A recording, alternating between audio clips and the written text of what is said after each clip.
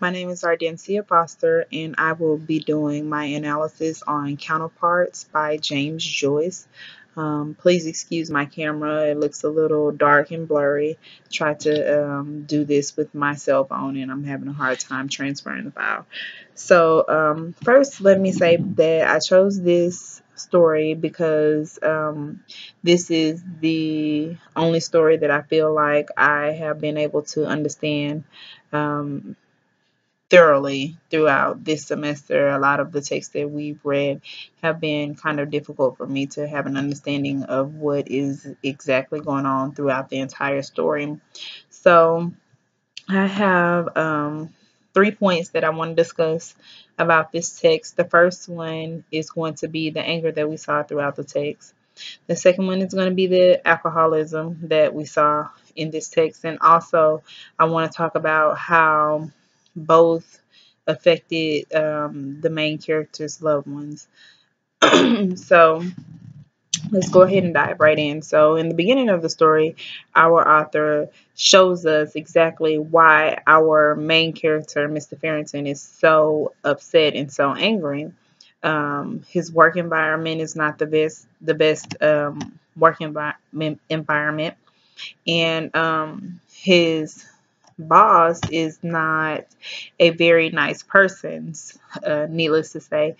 So, as we see at the beginning, we see where Mr.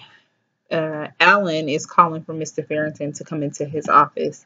Now, in this moment, we see the effects of the alcoholism on Mr. Farrington's life and how the alcoholism also ties into his anger.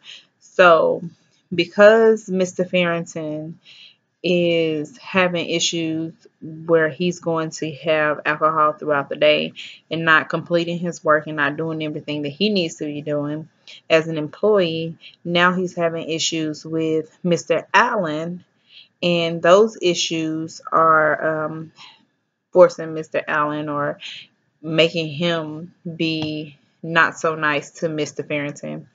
And so the behavior that Mr. Allen is having towards Mr. Farrington is one of the sources of why Mr. Farrington is so angry. So we see how Mr. Farrington is going to have alcohol throughout the day, and when he comes back, he's unable to complete an assignment that he is supposed to have done by the end of the day. Now, because he has not completed his assignment, Mr. Allen has a big blow up with him in front of the rest of the employees in the office. And because Mr. Farrington has had a few drinks, I believe that the text is showing us how the alcohol has encouraged Mr. Farrington to do something that he would not normally do, encouraged him to act outside of his normal behavior. So we're seeing how the alcoholism affected Mr. Farrington's job. Now he's lost his job, and because he's lost his job, now this will affect his family members financially. Now he's unable to hold up his financial responsibilities for his family. So now we're seeing how the alcoholism is affecting his anger, and how the anger and the alcoholism is affecting his family. So we see Mr. Farrington go throughout his day, and he loses his job. He goes and he has more drinks. He continues to talk about the story of what happened at work for that day with friends, increasing his anger as he rethinks the whole day over and over and over. And then he goes home to an innocent child of his son is trying to make his day good as best as he possibly can. But because Mr. Farrington has so much anger within him, he's unable to see um, this innocent child, and he in turns take the anger out on him, beating him for no good reason.